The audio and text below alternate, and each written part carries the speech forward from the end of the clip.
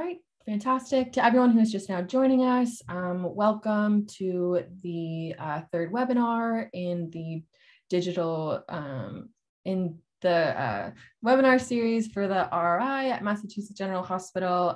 We're just running a quick couple of polls before we get started to get a sense of who is in attendance today.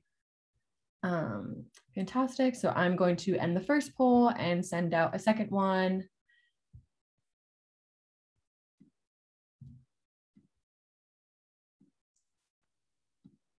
All right, so going ahead and launch a second poll. So feel free to fill that out as well, just as we wait for a couple more people to trickle in.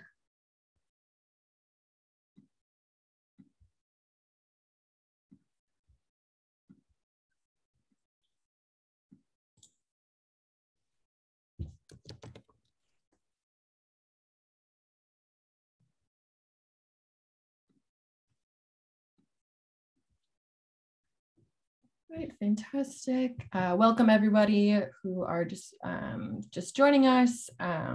Before we begin, we're just getting a sense of who is in attendance today with a quick poll. So feel free to fill those out and we will get started with the presentation shortly.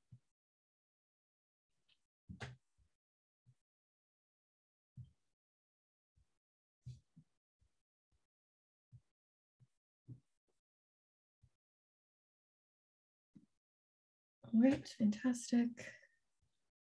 All right, getting some great participation.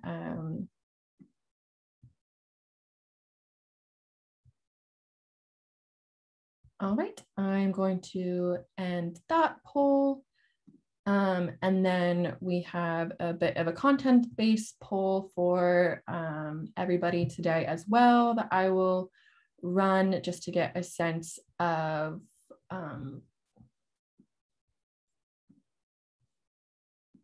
all right, so if people would like to take a moment to also indicate kind of what made them come to today's webinar, that would be amazing as well. Once again, welcome everybody.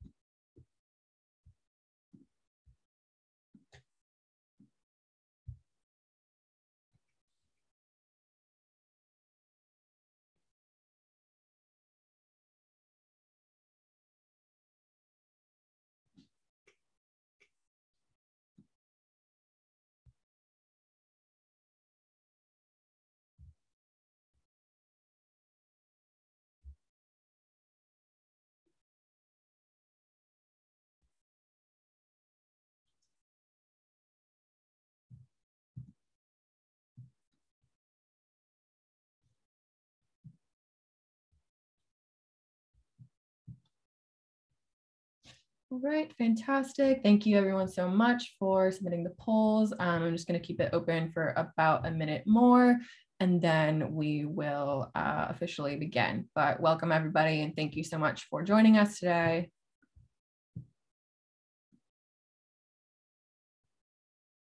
It's amazing.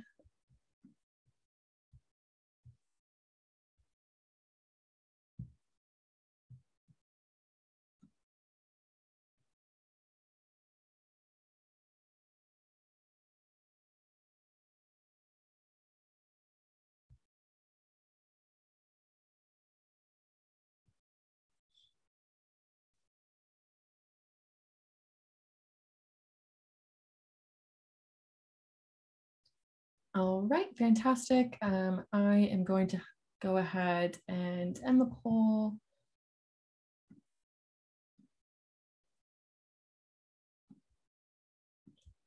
All right, fantastic.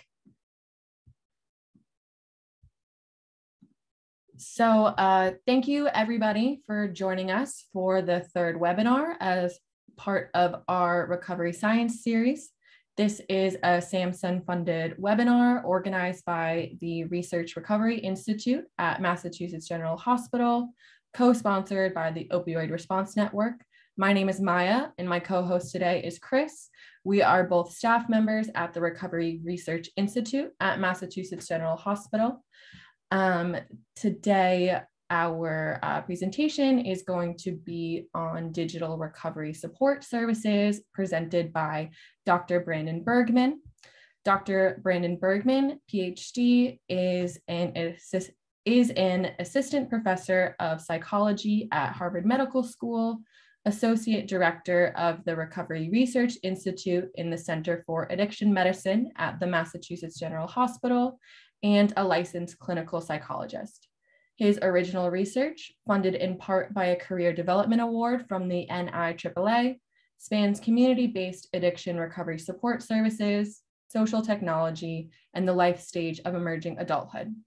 He completed his PhD in clinical psychology at Nova Southeastern University and his psychology internship in addiction psychology postdoctoral fellowship at the Massachusetts General Hospital and Harvard Medical School.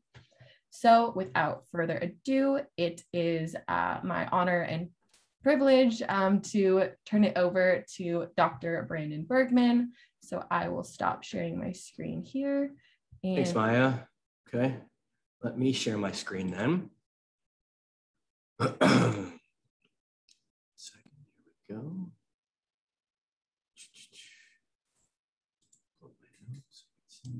Can you see the slide here? Okay, Maya? Yes, all set. Okay, and you can hear me okay? Mm-hmm. All right, hold on one second. Let me also, oh, I'm already sharing my sound. Okay, good. Go. All right, perfect. Okay, welcome everyone. Thank you, Maya, for the introduction. I am Brandon Bergman. So let's dig in here and get settled in for what I hope will be a fun and interesting, at least it will be for me, fun and interesting hour, or I guess another 50 minutes or so. So we are going to talk about digital recovery support services, but first, just a brief introduction to what the Opioid Response Network does. So here's a little bit about the organization and what they do. And rather than read from the slide, I'm going to play you this little 1 minute and 50-second video that gives an overview of what the Opioid Response Network does and how they help folks like us. Communities across the nation. Can you hear that? Maya? Yeah, okay. Are mobilizing to address opioid and stimulant use and the overdose crisis. You can't overcome this alone, but we can, together, and we are. We are the Opioid Response Network, a coalition of 40 national organizations representing more than 2 million people. We serve all 50 states and 9 territories locally through our network of nearly 1,000 professionals working across prevention, treatment, and recovery. For state agencies, organizations big and small, and individuals working to address local needs, we bring training and education to bear on your efforts. We're here to help you help others through evidence-based support, all at no cost to you. For instance, the Opioid Response Network helped the Tribal College in New Mexico join forces with local organizations to develop a culturally appropriate prevention, treatment, and recovery training series for its students. In Rhode Island, we convened correction staff from 34 states to share how our program had reduced post-incarceration overdose deaths by more than 60% and supported them in their efforts to build similar programs in their home states. In West Virginia, we mobilized to help a clinic incorporate substance use disorder services into their practice, serving a faith-based community. We helped healthcare providers in South Dakota address barriers they face providing treatment services for their patients. We're here to help those on the front lines. So, what are your needs and how can we help? Visit the opioidresponsenetwork.org to learn more and to submit a request for support. The Opioid Response Network, funded by the Substance Abuse and Mental Health Services Administration.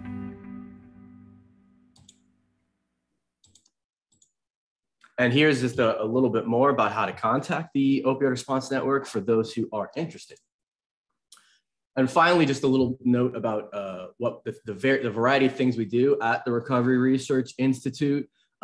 We are made up of research faculty who conduct our own original research. And we also have an expansive public health initiative where we take the science on treatment and recovery from substance use disorder, and we summarize, synthesize, translate, and disseminate it to the general public and in a variety of ways. And one of the ways we do that is through our free monthly recovery research bulletin, where we take usually 8 articles of the latest scientific articles, and we create summaries with visuals and talk about how this might apply to a variety of stakeholder groups, folks in recovery, families, clinicians, policymakers, scientists, and so on and so forth. So please feel free to check that out.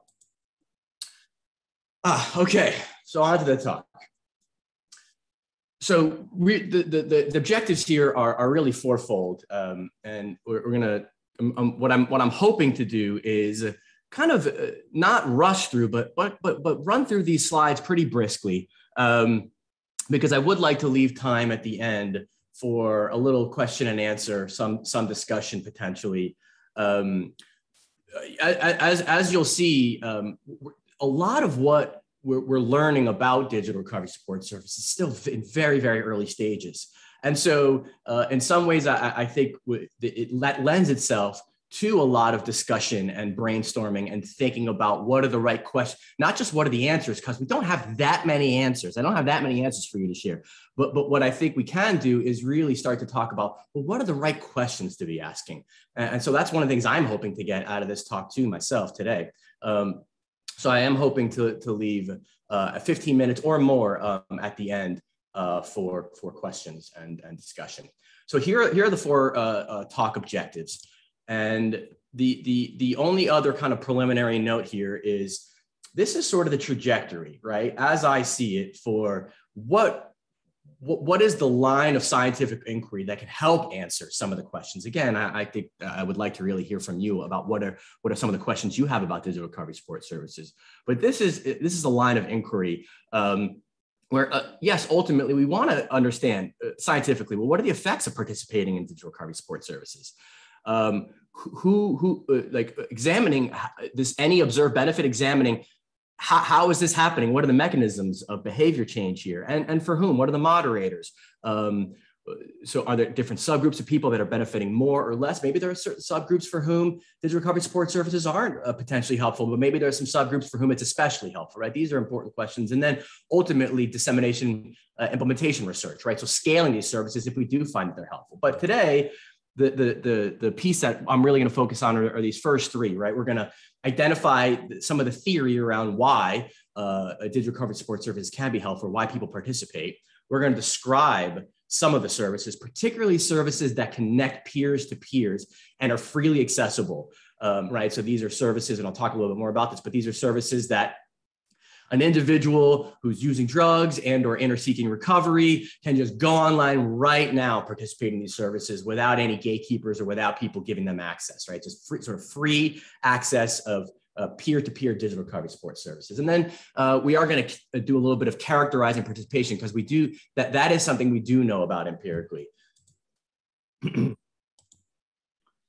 So if in-person services could do everything we needed them to do in many ways, digital recovery support services would not be so as critically needed as I think they are. And I think many of us think they are. Probably, if you're here at this talk, I'm likely preaching to the converted in some ways. Although maybe you're here because you don't think they work and you're kind of skeptical, which is obviously fine as well.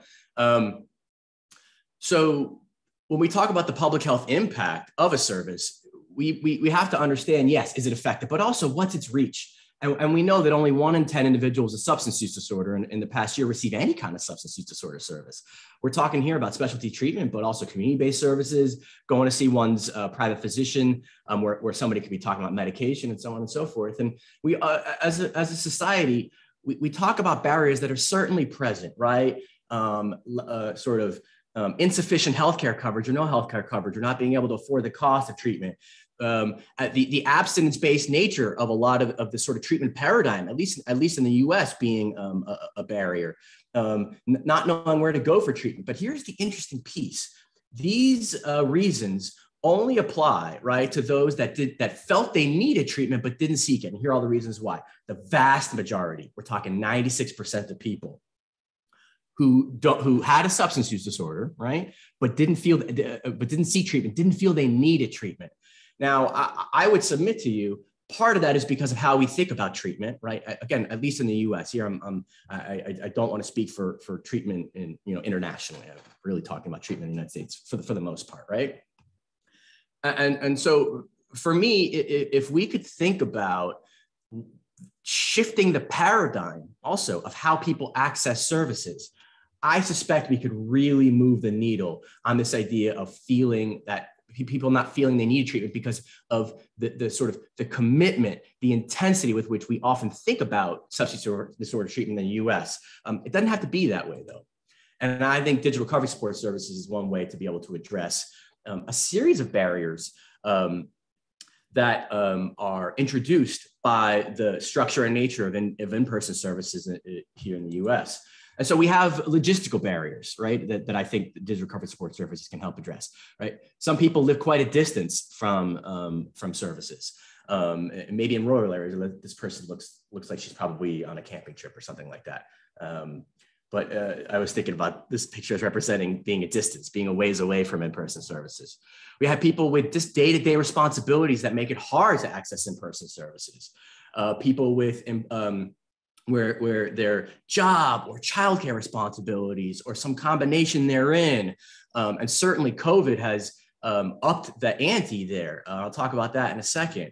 And then there are just a host of disabilities that might make it hard for people to access in-person services, both physical and mental health disabilities. And I just want to very briefly touch on it because it's outside the scope of the talk. I don't mean to suggest that like digital recovery support services is like the solution to these like incredibly sort of long-standing systemic barriers that by and large really need lots of policy change to help people that are the most marginalized and vulnerable among us to be able to access services. But here we're going to really focus on the ways that digital access or online access to services can help address some of those logistical barriers. And then there are psychosocial barriers too. So we know stigma, for example, perceived stigma is related to lower rates of treatment seeking. And this conceptually is very much related to social isolation, which can be just a major barrier to people seeking care. There are attitudinal barriers. We know, for example, that simply because somebody's not accessing care doesn't mean they don't want to make a change or aren't thinking about making a change. And so the convenience and 24/7 access of digital services in many ways can, I think, help cater to folks that are more in kind of contemplation or maybe even pre-contemplation stages where they wouldn't go seek out some in-person treatment or recovery support service. They might be willing to access services online. And finally, there are just a host of lifestyle factors that reinforce people's substance use, things they get in terms of their life and their self-esteem and their self-worth and their sense of belonging that they get from using substances that can be very hard to address. And so they might not be willing to seek out treatment as we think about it in the US, but they might be willing to explore more and learn more about ways to make changes in their substance use online. And so when we think about digital technology and why I think they might be helpful ways to address some of these in-person service barriers, the most important reason is they're just immersed in our day-to-day lives. And I think there are certainly side effects to this. And that's at the very end of this talk. I do want to talk about potentially some of the downsides or some of the side effects or the risks that might come along with participating in digital recovery support services. So I don't want my kind of thesis here to be like, oh yeah, digital recovery support services are some panacea that are going to solve all of our problems with access to care. They're not. But we do know that we are immersed in digital technologies, are especially online digital technologies, are very much part of our day-to-day lives. And this is true for folks across different age groups. Even in folks who are 65 and over, you see this upward trajectory if you look at it by age group as well.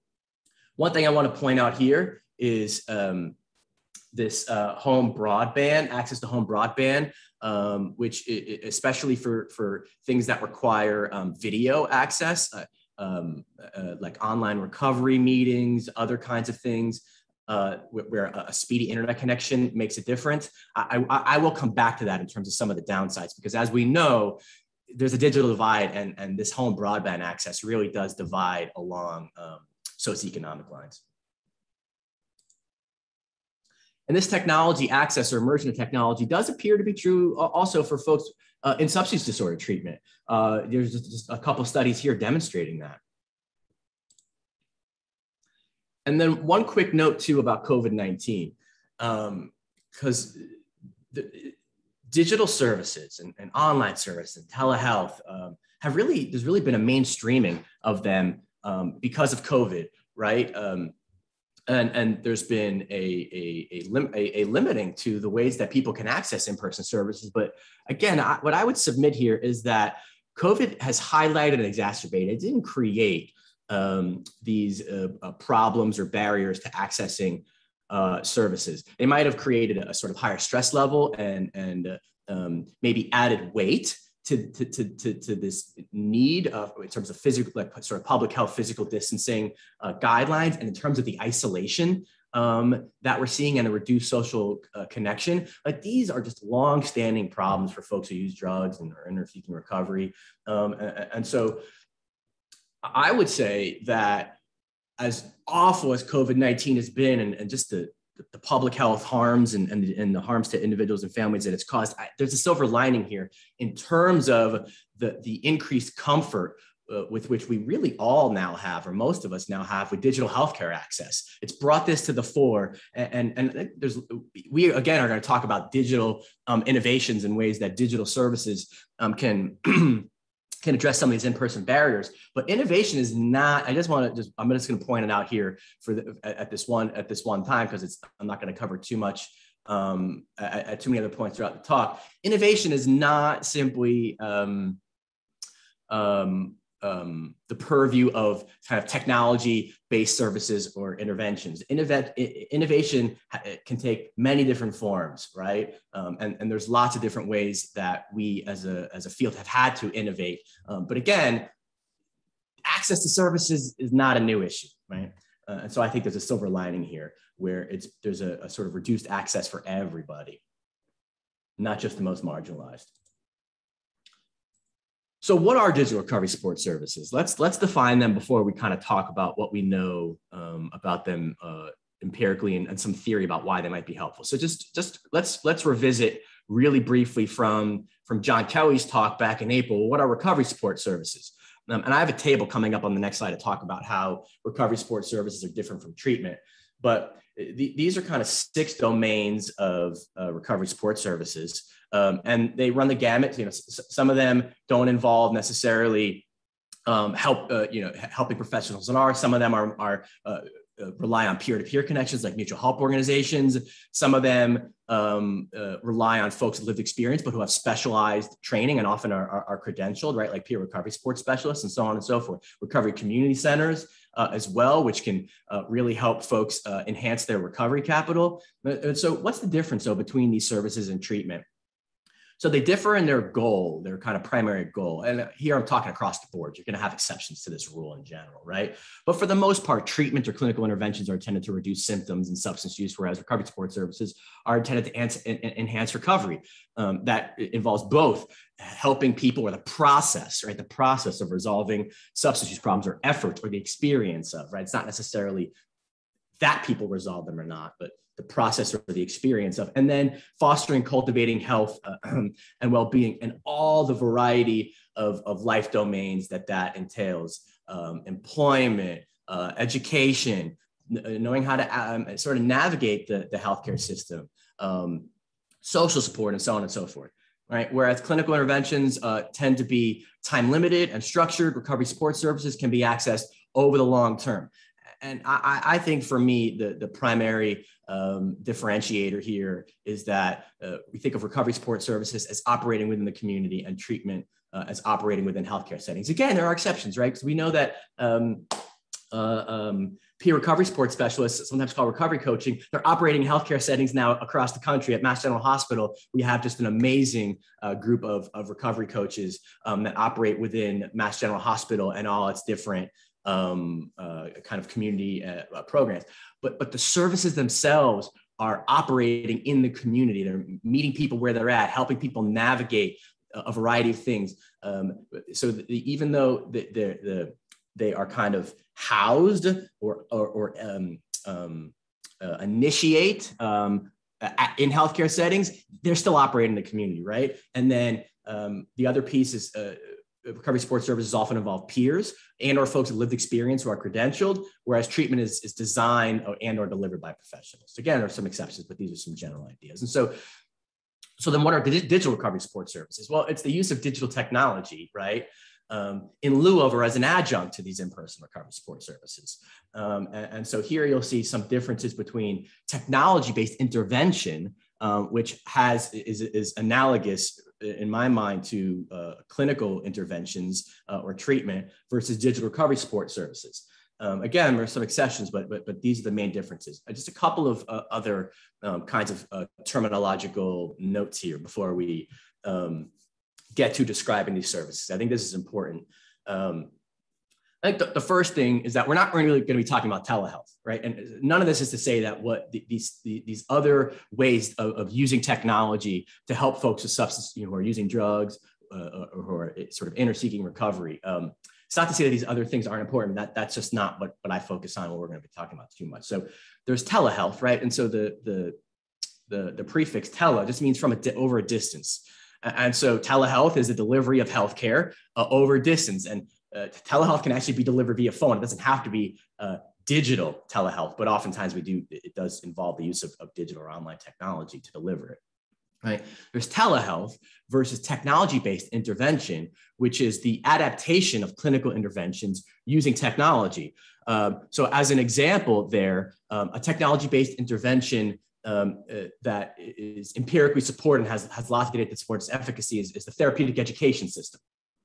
The therapeutic education system is a technology-based adaptation of the community reinforcement approach, which is an empirically supported psychosocial treatment, right? And for those who stay up to date with the news in this space, RESET is an FDA-approved digital therapeutic, which is based on the therapeutic education system, right? So these are technology-based interventions where they're ostensibly clinical interventions that have been adapted with the use of technology to increase access. We're not really going to be talking about them today, but again, those are important. The other piece here is when people say like, oh, it's a smartphone app for recovery. I would submit, and we'll talk about why, that to say it's a smartphone app doesn't really have any inherent meaning in terms of what service is being offered or how it's intended to help people. Because a smartphone application, right, meaning it's a piece of software that we access with a smartphone, either an iPhone or an Android device or whatever. There are smartphone apps that help people monitor their substance use or provide psychoeducation about the nature of substance use or recovery.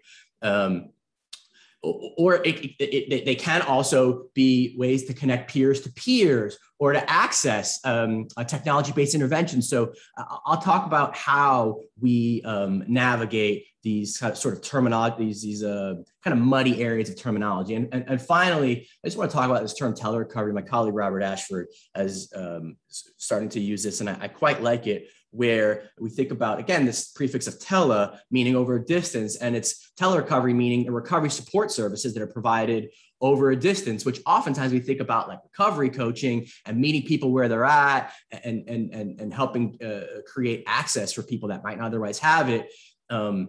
We really need to be creative, and there's a host of ways in which that can be done. And so the use of digital technology, in addition to telephone, to be clear, can be helpful. Now, digital recovery support services is one type, or telerecovery is one type of digital recovery support service. So I think there's some overlap here. We're really going to be talking about the ways in which digital recovery support services that are freely available online can be accessed 24/7, but that are not necessarily where somebody doesn't necessarily have to have a credential or some sort of professional training in order to provide it. But again, there are digital recovery support services that fall into that domain. That's just not the sort of purview of this talk here. And so finally, there's a paper that we wrote, and all this stuff. If I give my my email address at the very end, please feel free to email me. You'll have access to this all the slides and an archived video of this talk will be available on the RI website. But in addition, the slides will include my email address. Please feel free to reach out if you have any questions about anything I'm talking about, or any of the papers that I end up mentioning. If you want copies of them, as a colleague who's interested in the research, I'm happy to send that to you all. So we go into this this classification system in more detail in a paper that was published in the Journal of Substance Abuse Treatment. So how should we be talking about digital recovery support services, right? Because as I said, to say, oh, this is it's an app that does this, or it's a website that does that, that doesn't necessarily describe what the service entails. And as folks who are working with patients or recovery support service participants and peers, and to be able to access these services, it's important that we have the sort of overarching understanding of what we're recommending that they do before we send them over there. And so the first thing is thinking about, well, what kind of service is being offered here, right? What's a service? What's the activity, right? Is it a meeting where they're connecting with other people? Is it a recovery support meeting, 12-step? Is it a SMART meeting? Is it an all recovery meeting, right? Different kinds of meetings, or is it a discussion forum?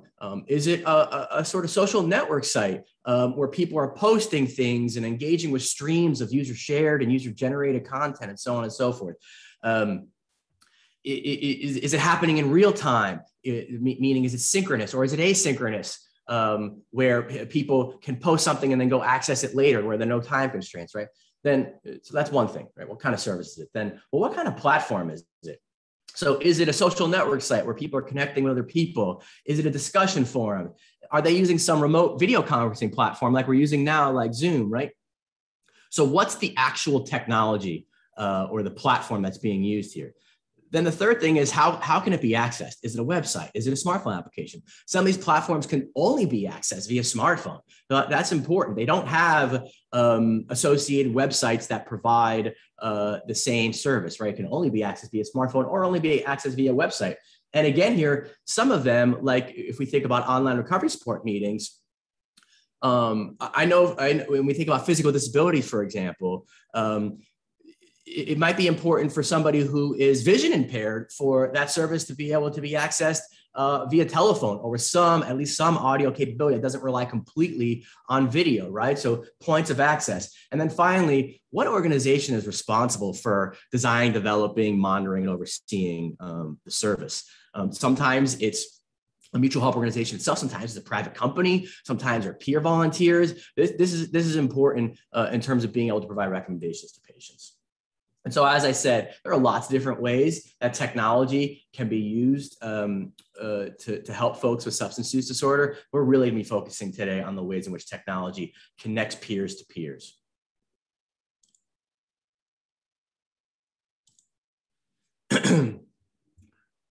So let's very briefly here talk about, well, what do we know empirically about sort of how much people are using or the prevalence with which people are using online or digital recovery support services, and then the kinds of factors, the kinds of folks that have a greater propensity to use these services. So this comes from a study we conducted. This was pre-COVID. This was back in 2018, I think. These data come from the National Recovery Study. So this is a nationally representative sample of individuals who self-reported having resolved an alcohol or other drug problem. And of those people, 11%, about 1 out of 10, said that they used some sort, right, of online technology to help them in their recovery. And that translated, when we think about the national representation of the sample, So there are 22.35 million US adults who resolve an alcohol or other drug problem. About 10% of those, we're talking roughly 2.2 million people who, this is pre-COVID, I suspect that number is actually higher, had used some sort of online service that we asked about to help either reduce substance use, quit substance use, or to strengthen their recovery. That's how we asked the question.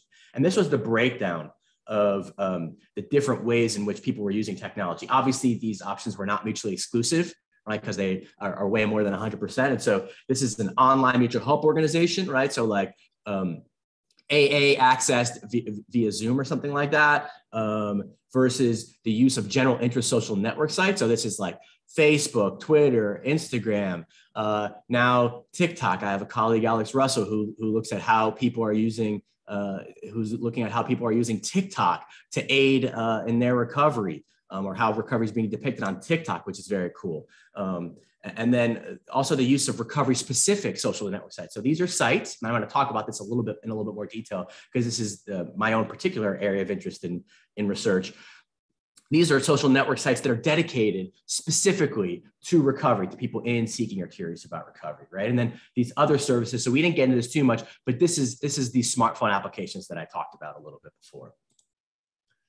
So I just want to focus over here on the right-hand side with the kinds of factors when we control for the range of factors that are associated with or correlated with the use of online technology to aid recovery. What are the unique factors when you control for all of them? I want to just really point out this one because it was not an effect that I expected, where people with a household income of $30,000 a year or less versus those with a household income of $100,000 a year or more were actually more likely to use online services. And then we also see some other things. We're just sort of service utilization in general is a predictor of online services and recent psychological distress. So generally, the way that I think about this is there's people with more severe substance use have a sort of greater propensity, as you might imagine. They're more likely to use lots of different things to aid in their recovery.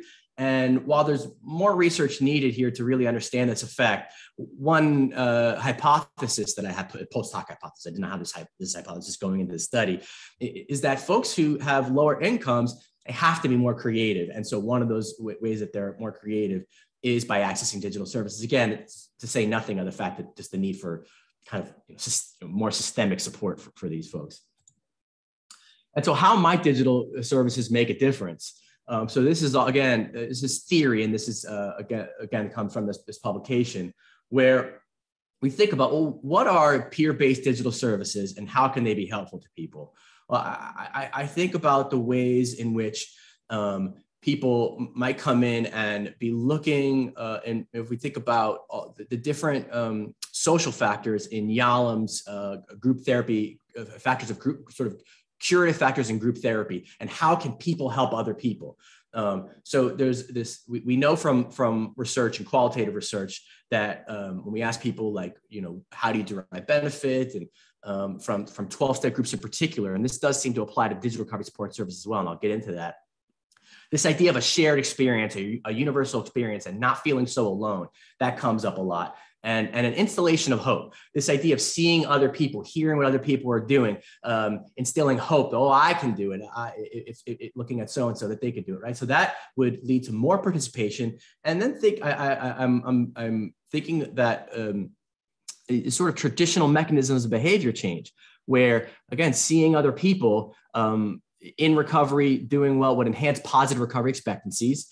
They can provide access to recovery coping skills, accessing social support, for example, getting new ideas about how to cope with cravings, enhance recovery, face challenges.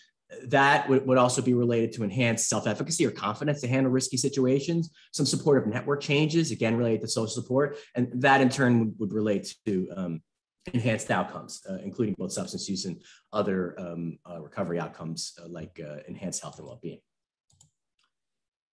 So now just going to talk really briefly about some different services. So one is online recovery support meetings. And so primarily, I think that the ways in which social identity and social norms can be powerful in terms of the substance use. So one of the things we know is that social norms is a very powerful mechanism in terms of increasing substance use, where college students often calibrate their substance use to match the norms or the descriptive norms of their peers. We haven't looked at this empirically yet, but I'm very curious about whether these digital recovery support services can offer a social norm of recovery, right? And through kind of social contagion and via social identity theories of health behavior change, might be able to promote recovery in that way. And again, you just think about some of these mechanisms of behavior change that we know empirically people derive from in-person recovery support meetings, mainly 12-step meetings like Alcoholics Anonymous. There's no reason to suspect that they can't also be derived from online meetings. But empirically, as I said before, we don't know too much about the effects of online recovery support meetings, at least not yet. Online recovery communities. So I talked about this a little bit, so I'm gonna skip this slide. But really, when we think about communities in general, and I want to talk about what some different kinds of online communities, it's these sorts of potential mechanisms or ways that people could benefit from online communities that I'm particularly interested in. And I am going to describe one study that shows that there is some now empirical support for the presence of these different factors in online communities. That gives us some clue that there are therapeutic things taking place in online communities, right?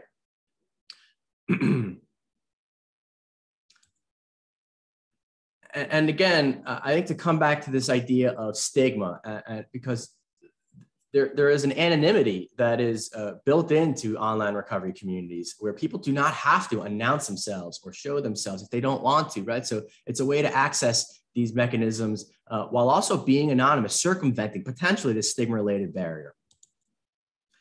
And as I mentioned before, also it gives people who might be more contemplative a chance to kind of dip their toe in the water, so to speak, if they might not otherwise be willing to go seek out in-person services or other kinds of services that require a major commitment. So here are just some definitions. I just want to move through this because I'm noticing the time, and I do want to leave time for some questions and answers. But for me, online recovery communities, it's an online space dedicated to recovery. It can be an actual online space, or it can be conceptual, where, for example, people on a general interest site like Twitter, TikTok, or Instagram, they might use a hashtag, a recovery-related hashtag, to become part of this community that's not an actual sort of standalone or what Robert Ashford calls a closed ecosystem. It might be part of this open ecosystem, but where people use digital strategies like hashtags to create this online recovery community.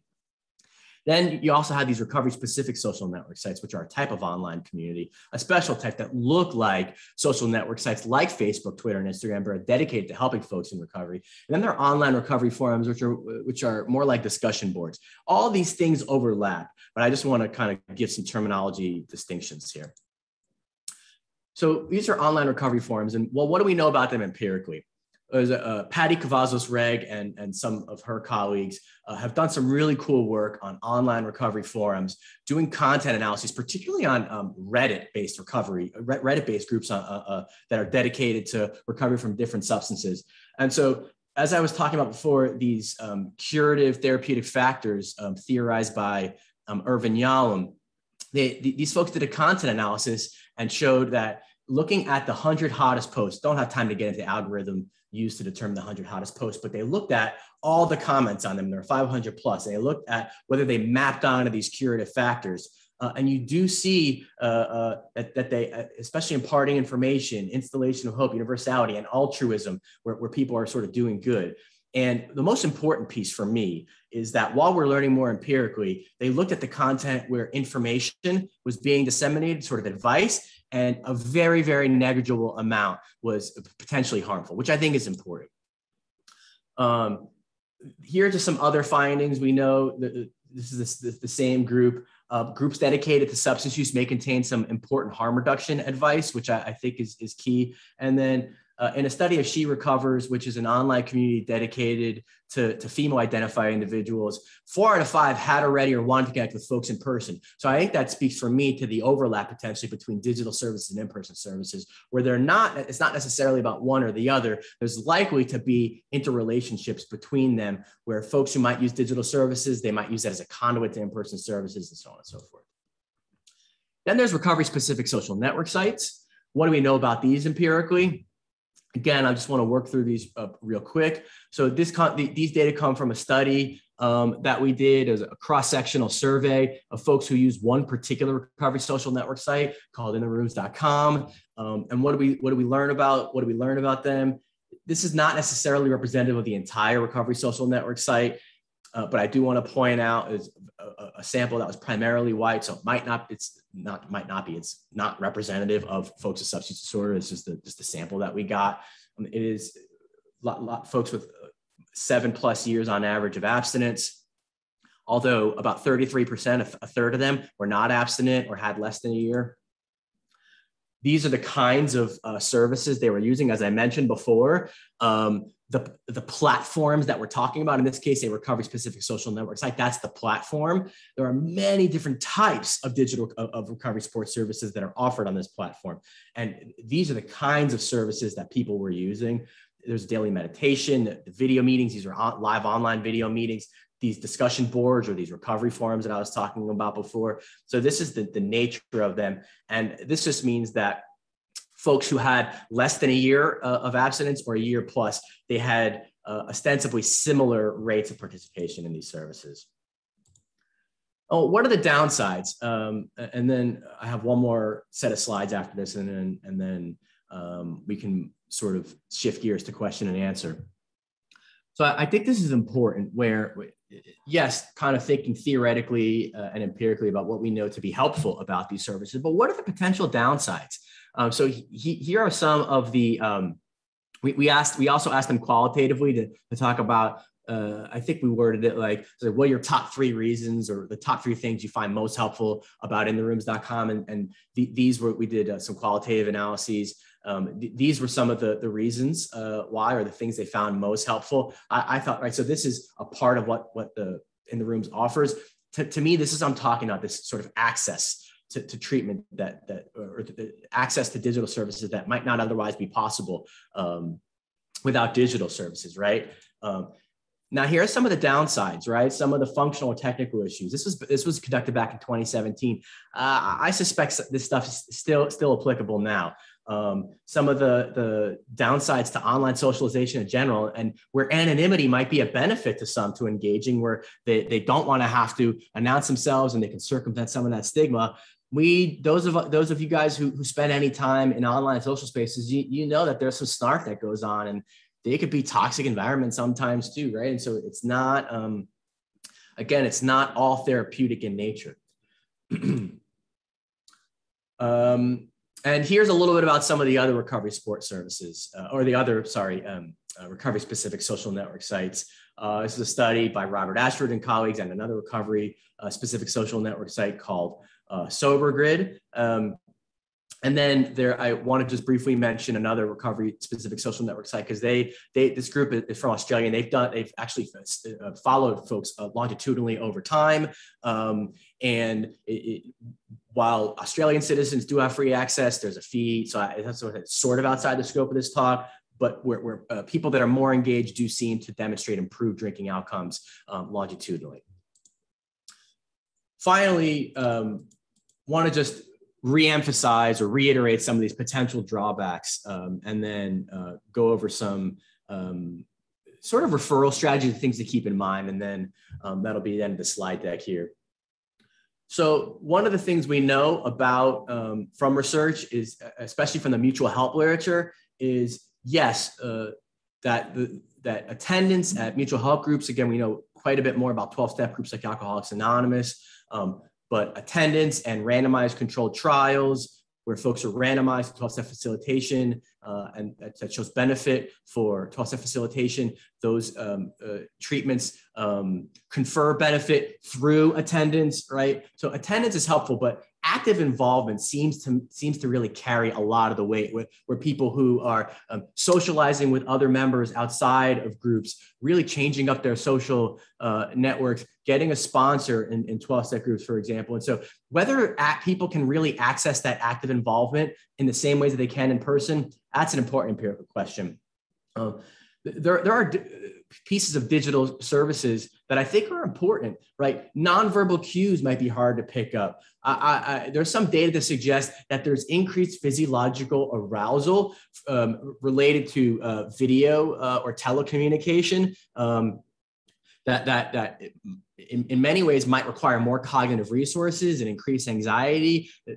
That could introduce a barrier in some ways to social connection and require more kind of cognitive and emotional resources to access. These are just important questions to be thinking about. Data privacy, not going to get into that only because it's just an area that requires way more than 30 seconds, but that's important. And this digital divide that I mentioned, where I just kind of want to take a look at home broadband here. And I think when you look at overall, I think it's 3 out of 4 people in the US have access to home broadband, but that divides along socioeconomic lines, where you see the dark blue is people who have a household income of less than $30,000 a year. They're the least likely to have access to home broadband, which cuts across that finding I mentioned before about folks with less than $30,000 a year being more likely to access online services. So that's a conversation for another day, but that is important to point out. And then finally, just some caution in terms of these general interest spaces. On Facebook, for example, there is an interesting investigative piece showing that patient brokers were creating Facebook groups that were ostensibly about helping people. But when this investigative journalist, Kat Ferguson, dug deeper, there was some kind of nefarious motives there. And so that's important also for us to keep in mind, is where we're referring folks and knowing as much about these services as we can. And so in terms of tips for referral, I talked about knowing as much as we can about the digital service, discussing ways to enhance privacy given some of those downsides, making sure, encouraging folks to use a username or a pseudonym instead of their own username, making sure that they're in a safe physical space so that anything about their own personal privacy is not being revealed if they don't want it to, and checking in regularly with them, where you're not just asking them about ways that they might be benefiting, thinking about these therapeutic mechanisms of behavior change. Are they feeling a sense of social support from these digital recovery support services? Is it increasing their confidence to handle risky situations? Are you noticing with them any shifts in their stage of change and readiness to make changes in their substance use? And then finally, assessing for any of these risks or potential side effects that we were talking about. Here are some readings from our group. And some other resources. This is a great, if you're interested in learning about some of these smartphone applications, which is really outside the scope of our talk, this is a great resource here as well. It gets into all the different smartphone applications, who oversees them, what kinds of services they offer, and so on and so forth. So with that, I will stop. Here's my email and Twitter handle in case you're interested in this research like I am. I tweet about this when I can. And that's that. I didn't leave as much time as I thought for questions, but let's stop there and give folks about 5 minutes to ask questions and for discussion.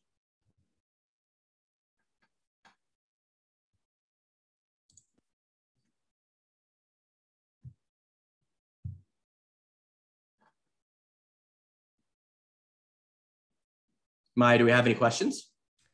No questions in the chat, but okay. People can feel free to either unmute and ask questions or drop them in the chat if anyone has any questions. Sure.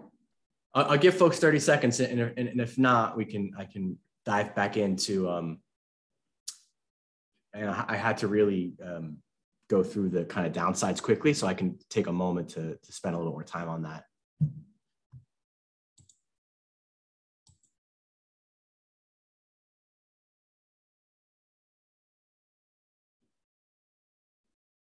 No questions? Okay. Let me then, hold on one second. Where is,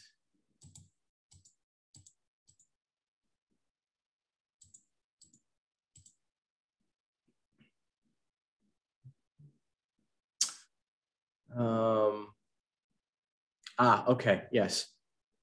So in the last 4 minutes, one thing I really didn't get to talk about was, and this is again something to assess with patients or participants that you work with. One of the reasons or sort of factors in thinking about the potential benefits of digital recovery support services for me is that we have data that show that if you take the same treatment and deliver it in person or deliver it via telehealth, you see similar benefit. This is for treatments that are intended to help folks with alcohol use disorder, or for treatments that are intended to help folks with opioid use disorder, along with medications like buprenorphine, right? And so we do see similar treatment effects for in-person versus telehealth delivered services. At the same time, in a separate systematic review, you do see that the alliance, or this idea of there's a sort of a reduced feeling, or reduced kind of feeling that there's an alliance in the group, right, in person versus telehealth. Meaning, if somebody's getting group therapy via telehealth, or somebody is getting group therapy in person, there do seem to be a little bit of a decay in the effect of the alliance or the connection that people feel to other group members via telehealth. And so that's a little bit of a clue to me that that's something that we need to pay attention to, where a lot of what I'm talking about, right, involves peer-to-peer connection and group-based processes happening online, like online recovery support meetings, for example. So if it does rely on these same factors of social connection that are very much about the alliance, it is possible that we wouldn't necessarily see the same benefit from in-person, right, meeting attendance, or in-person, especially in-person 12-step meeting attendance, because we know, again, a whole lot more about 12-step mutual help organization meetings. That effect wouldn't necessarily translate to online recovery support meetings, because that alliance online might not carry the same weight. We don't know that. That's an empirical question. I'm going to be taking a look at that myself empirically in some of the work I'm doing with online recovery support meetings. So that's just one other drawback I wanted to bring up to keep in mind. That's worth checking in with patients about if they are attending online recovery support meetings, asking them if they feel a sense of connection to the other members, or how they navigate this idea of connecting with other people in these online spaces, because there might be some important potential differences between in-person and digital recovery support services along those lines. So it is now 12:59, so we're essentially out of time. Again, thank you for your time. Please do feel free to send me an email if you're interested in any of the papers that I mentioned. Happy to send those along. Follow me on Twitter, and check out our website, recoveryanswers.org, for a host of information about the science of recovery, including but not limited to an archive of this talk and the slides. So with that, I'll end there, and thanks for your time.